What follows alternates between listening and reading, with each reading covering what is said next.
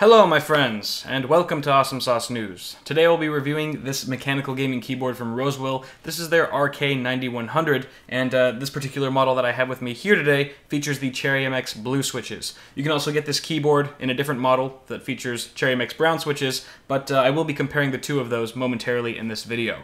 So I also want to point out that at least at the time of filming this video, this keyboard has been sold out on Newegg for a very long time. And I just checked today, and it's back in stock. Oh yeah! So I figured it would be an appropriate time to do a review on this board. So with that said, let's take a closer look.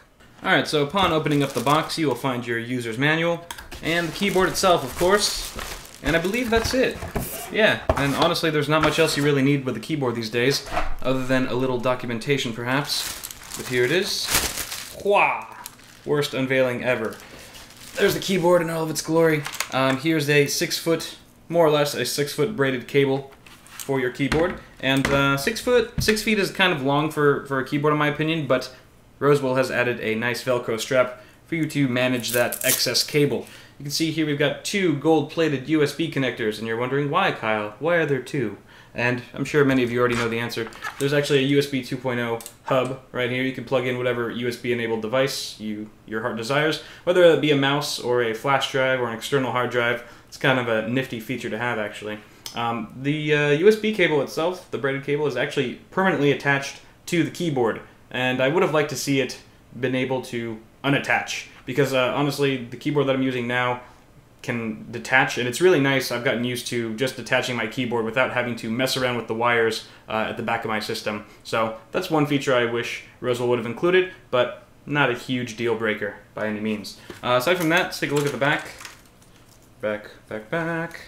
You can see we have 4 rubber accents, very small rubber feet, and it's just to prevent your keyboard from slip and sliding around on your desk when you're using it. And then you have 2 feet that pop up just like that, and that'll actually elevate your keyboard ever so slightly, so it provides a little bit more ergonomic feel for your wrists and your hands and stuff like that. And these are also rubber accents on the ends. Aside from that, I don't know if I didn't mention this in the intro. I totally overlooked this. This is actually an illuminated keyboard, so each of these keys are individually backlit with their very own LEDs, and can't really tell here, so why don't I plug in and let's take a look at it all lit up. Alright boys and girls, here's the keyboard plugged in, powered up, in all of its LED backlit glory. And I did want to also mention that the lock buttons, caps lock, scroll lock, and num lock, are lit up in green, whereas the rest of the keys light up in blue. And I kind of wish that the lock buttons lit up in red. I feel like that might have matched a little bit better with the blue, but that's personal preference. And honestly, I usually don't have any of these keys enabled anyway, so I don't think it matters that much. Just a personal thought. And aside from that, this is a really nice frame here. It's actually kind of like a hard plastic, but it doesn't feel cheap at all. This keyboard actually does have some weight to it, and I do like how thin like the bezel and the frame of this keyboard is, because for people like me, I have a really small desk, and a keyboard like this actually saves me a lot of room for like my mouse, for example, over there, or whatever else, whatever clutter that I want to put on my desk. So I do like how small this keyboard is in comparison to other mechanical keyboards I've seen. Aside from that, this keyboard does feature 6-key rollover, so I can actually hold down any 6 keys on this keyboard at a time. That was 7 actually. No, that was 6. 6. Right there. And all of them will activate, no problem. So if I'm like playing WoW, for example, doing a crap ton of DPS, as long as I'm holding at least 6 keys or less down, I'm going to be just fine. The keyboard also does feature 8 multimedia shortcut keys up here with your F buttons. So this is like your web browser, email, fast forward, rewind, play, pause, and volume control, down and up, or up and down, and mute. And these 4 keys right here are actually your LED control area keys. So if you hold down function and press F9, that's actually your mode button, so you can go through the different modes. This is like your gaming mode. You've got WASD and your arrow keys, and you also have basically everything except for your 10-key number pad lit up. And the last mode that you can enable is just full-blown everything. And the key next to that is your basically on and off switch. So if you're using this keyboard during the day, for example, there's really no need to have your LEDs on other than it looking kind of cool. But you can turn them off completely with that button right there. And there are also 4 levels of brightness that you can use with this keyboard. So right now it's just as bright as it is. This is the maximum level of brightness. You can go down and down and down. So very nice features there. There's a Rosewill logo to your right. And, oh yeah, the main feature of this keyboard, I want to save this for last because it is the best feature. Cherry MX Blue switches. All of these keys, even the 10-key number pad and the F buttons up top, feature Cherry MX Blue switches. They're rather clicky, if you can hear that. And they're, some would say they're a little bit noisy, depends on how fast of a typer you are or how much pressure you like to put down on your keys, but it is rather clicky, and it does have a high-pitched sound to it. I personally don't mind it at all. Some people hate it, some people love it. I personally use a Cherry MX Brown switchboard at home, and hey, I'm home right now, so why don't I pull out that board and we can compare the sound between the two.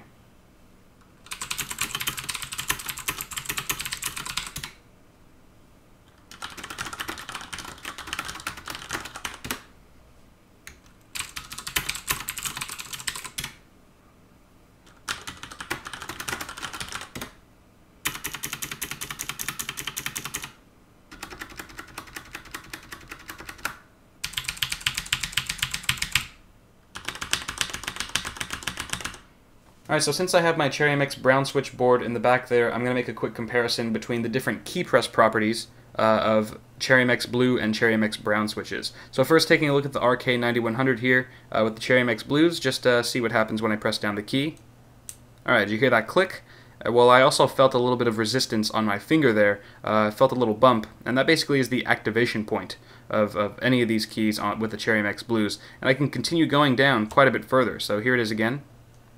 Activation point with the click and bump, and I can continue going down. So that's really nice because it activates pretty much halfway down. You don't have to press it all the way down to make contact like you do with the older membrane keyboards. And I think that's one of the benefits of mechanical keyboards is that you don't have to apply so much pressure to activate those keys. So it's especially nice if you're gaming or typing for long periods of time. You're not going to get as fatigued with mechanical keys because of that early activation point. The other thing I want to mention about Cherry MX Blue switches is that they have a very fast release time. So after you're done pressing it, they snap back into place very rapidly. And that's good because you can just kind of tap as fast as you can, and it's going to keep up with you. It's going to reach back at your finger. It's going to follow your finger pretty much right behind it the entire time. And the main benefit of that is for gamers, I'd like to say, just because a lot of gamers have to like press keys rapidly, and you never want any redundant key presses or redundant keystrokes when you're gaming. That could be the difference between life and death. So that is one of the main benefits of Cherry MX Blues, that you see it very commonly with a lot of hardcore gamers. Now I'm going to take this opportunity to compare the Cherry MX Blues with the Cherry MX Browns, so we can see some differences here. Find out which keyboard is right for you. And so here with the same control button here, I'm going to press it down. Oh, let me do that again. So right there I felt the bump. I felt the bump, I feel the resistance, but notice there was no click. It's absolutely silent. I'll do it again. Just totally silent. So that is one main difference between Cherry MX Blues and Browns, that there is no click to indicate that you've hit the activation point with Cherry MX Browns. Only the bump. And the other difference, is that the release time for Cherry MX Browns is not quite as rapid as with Cherry MX Blues. And you notice it feels a little bit more mushy, for lack of a better term, than the Cherry MX Blues, which feel very snappy and responsive. But that's not necessarily a bad thing, because a lot of people prefer the Cherry MX Browns for typing, because you're not necessarily going to need that quick response when you're typing 70 words a minute or whatever. But I personally feel like Cherry MX Browns are a happy medium between gaming and typing, whereas Cherry MX Blues, I'd probably opt for that type of switch if I were strictly just gaming. So there you have it.